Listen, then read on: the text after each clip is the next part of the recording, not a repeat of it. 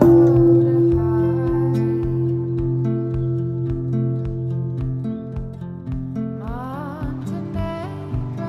好，我是独活男子 Leslie， 欢迎收看我的日本生活记录影片。你到京都旅游时，一定会去风景优美的岚山地区吗？你在岚山旅游时，会觉得满满的观光人潮很吵杂吗？岚山是古时候贵族的避暑胜地，一年四季无论何时过来，渡月桥、天龙寺、竹林总是避不开人潮。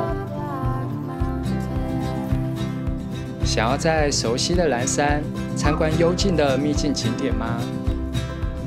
现在就跟我一起探访岚山4间景色绝美但人潮稀少的秘境寺院吧。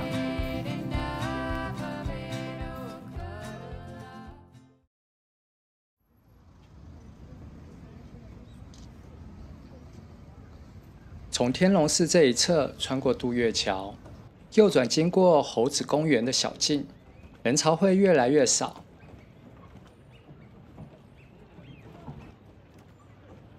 其实这一区才是真正的岚山，而大悲阁千光寺就位在岚山上面。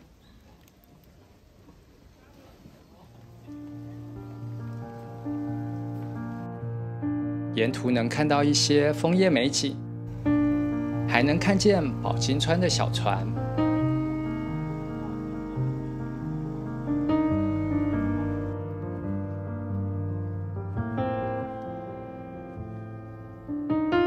路上会一直看到写着绝景的指示牌，对接下来的景色充满了期待。沿途的阶梯有点吃力，脚腿不好的人要斟酌这个行程。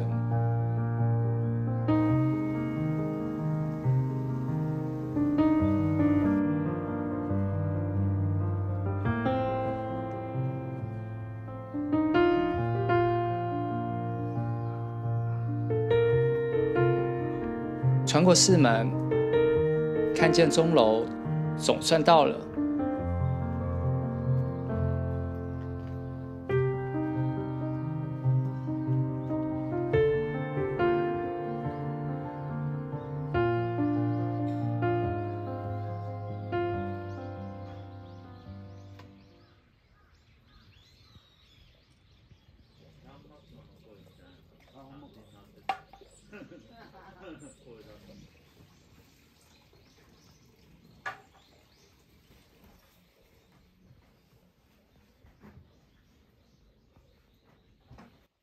穿过小小的佛堂，开阔的景色就出现了。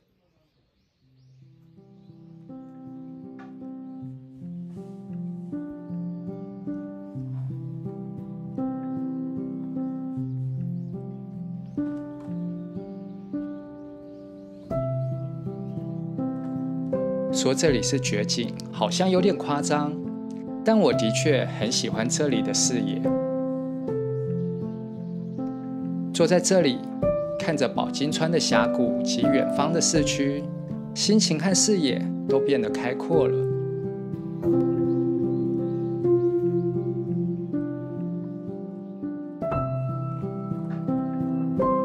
千光寺只有一个住持在打理，寺院很小，但观光客少，环境很宁静，反而更能好好的欣赏美景。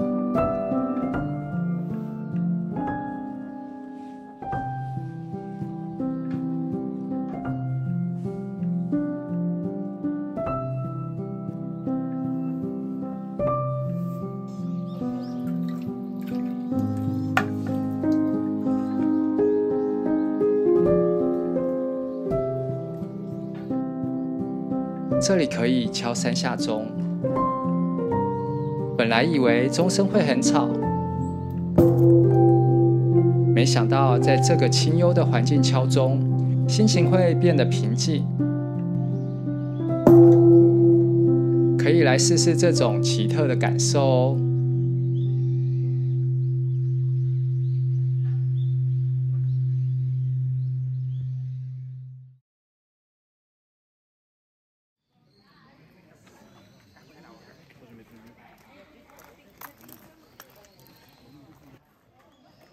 大河内山庄就在人潮聚集的竹林路口，但这里像是有一道结界，入口似乎被无形的墙给隐藏起来了。一进入大门就安静了，只有看得见的人才有缘参访这里。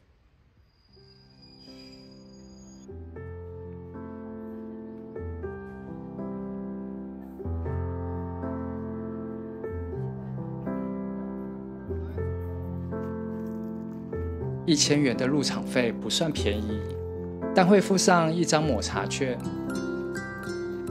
进来后，先去休息区喝一杯抹茶。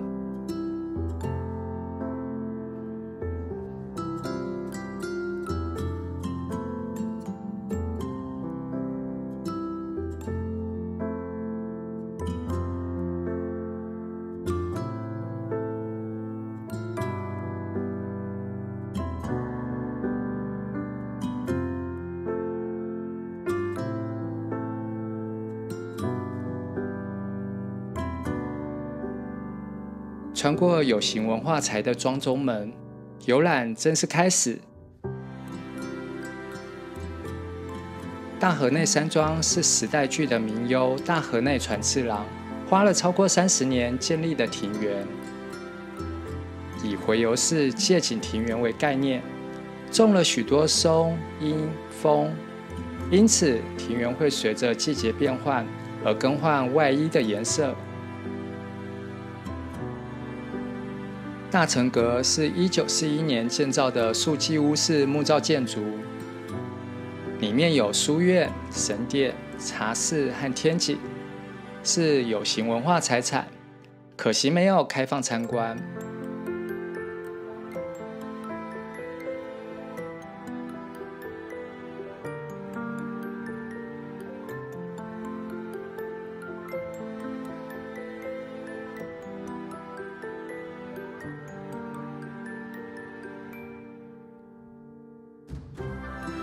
旁边有一个可以看向市区的高点，连仁和寺的五重塔都看得到。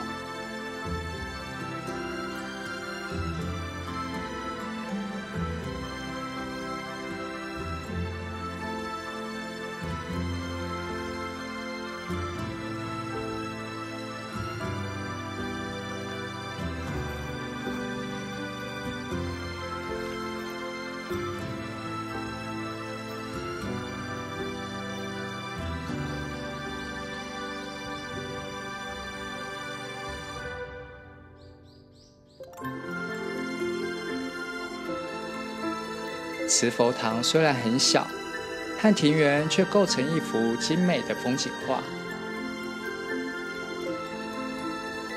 穿过一大片青苔铺成的庭园，就到了另一个有形文化财滴水庵。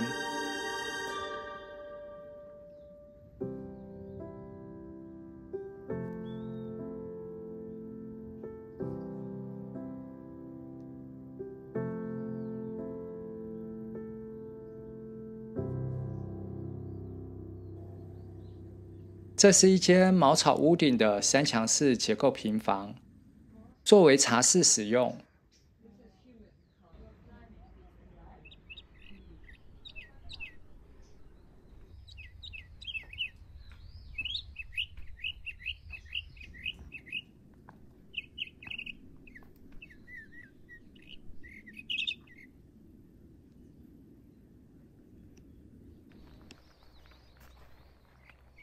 顺着小径漫步，会到蓝峡展望台，这里可以看到宝金川及蓝山的峡谷，甚至对岸山上的大悲阁千光寺都看得到。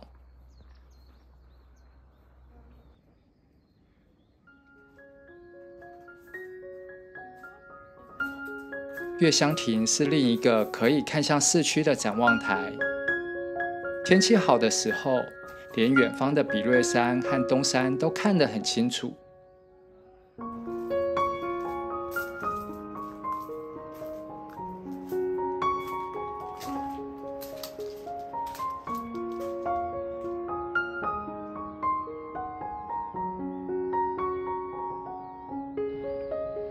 每次来大河内山庄，我都觉得这里是所有旅行指南故意遗漏的景点。在那么方便到达的位置，还有那么漂亮的景色，却没有太多游客知晓。像是这些旅行指南的编辑们，有默契地隐藏起自己的私房景点，不想被太多游客知道一样。如果真的是这样，那我不就打破了这个默契了？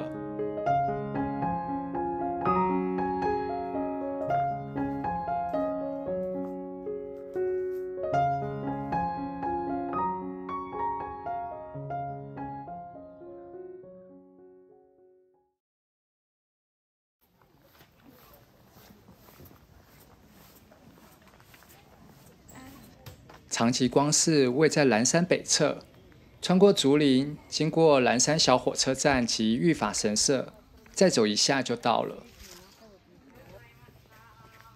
虽然离岚山的主要景点很近，但人潮却少了一半。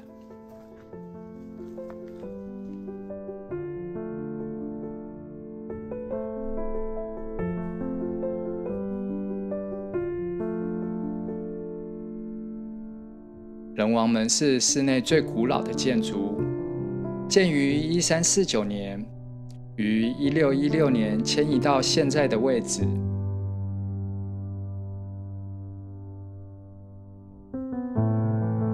引道两侧种满了枫树，地上也爬满了各种青苔。不管叶子有没有完全变红，这里都是一幅多彩的油画。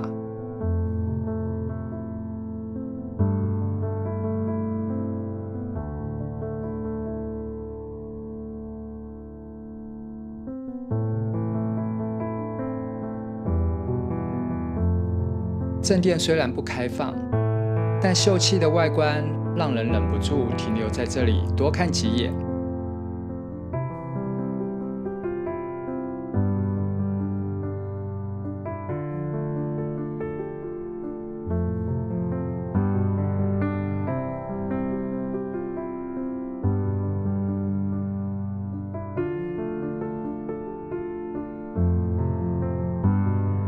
钟楼于1642年建造完成，但寺钟在二战期间被征用。现在看到的寺钟是1960年铸造的新钟。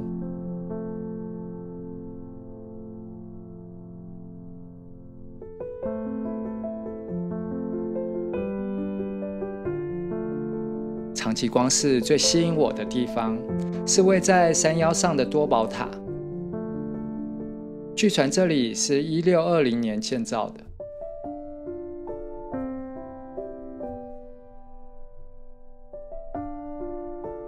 除了欣赏精湛的建筑工艺，我更喜欢站在高点俯瞰整个京都市区，算是我的秘密观景台。搭配眼前的多宝塔及红黄绿多彩植物，变成一幅既安静又有震撼力的画面。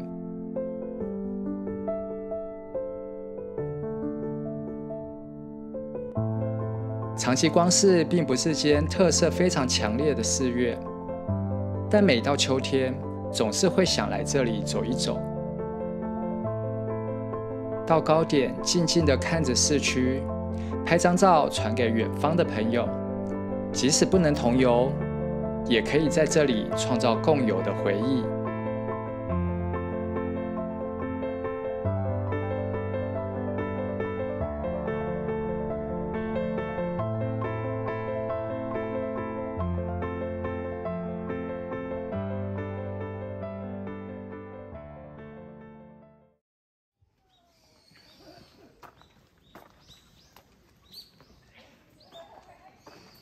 子王寺围绕着竹林、枫树和苔藓，是一间朴素的茅草屋。这里是《平家物语》中子王和妈妈、妹妹一起出家的地方，也被叫做悲剧爱情的尼姑庵。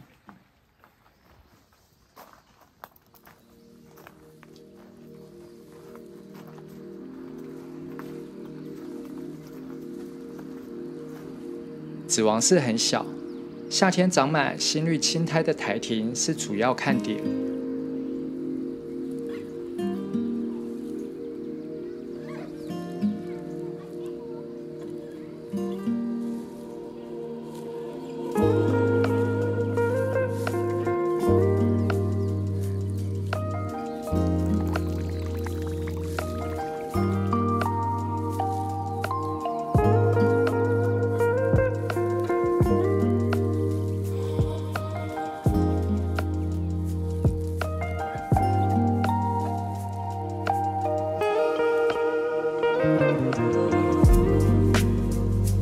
隐修院室内的吉野窗，阳光会透过室外的植物照进来，在漆亮的桌面反射出各种颜色，因此也叫做彩虹窗。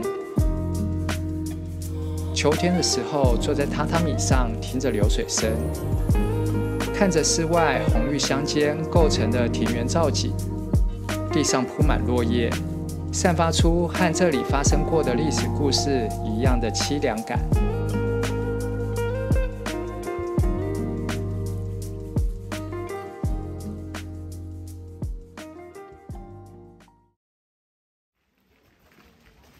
最美的风景总是吸引最多的人潮。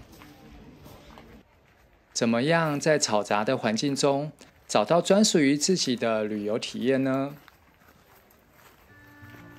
不被旅游指南限制住想冒险的脚步，也别被口碑评价局限住想象的空间。